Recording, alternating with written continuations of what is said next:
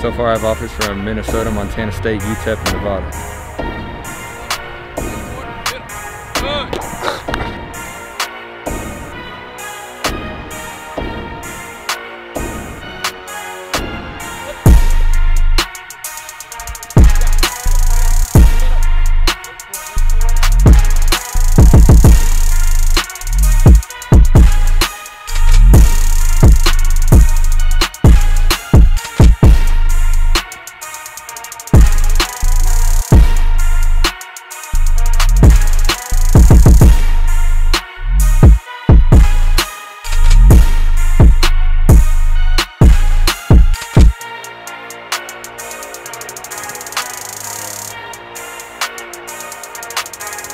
Well, transferring from Maysville to Weatherford, I got caught up with UIL and the transfer rules, and so I wasn't able to play my sophomore year on varsity. But down there on JV, I really kind of had to think about what I was doing, and was able to kind of regroup and kind of get back to the basics of football. And I think that's something I really need to do, is being thrown into a varsity field my freshman year after being in 8th grade. So I feel like getting down to that JV level, regrouping, and getting myself together. That's a really good experience.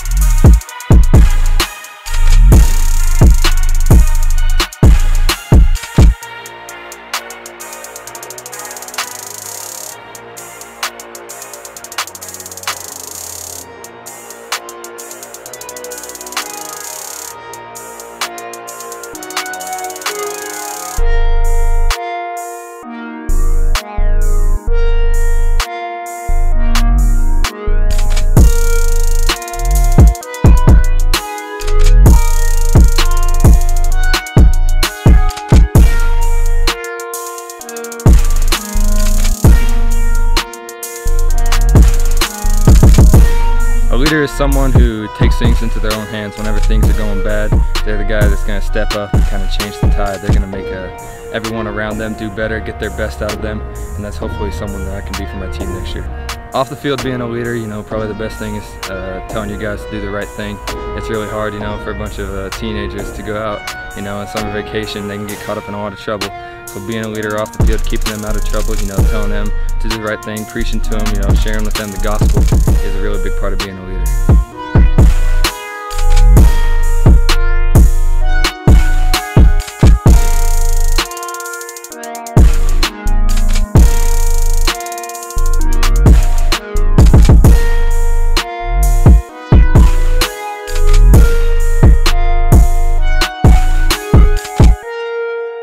God has been a big part of my life, not only in my personal life, but in my athletic life.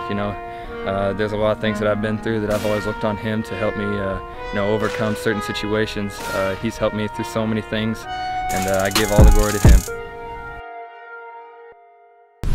Under the Radar Sports Media, the hottest sports videos in the nation. Turn up, man!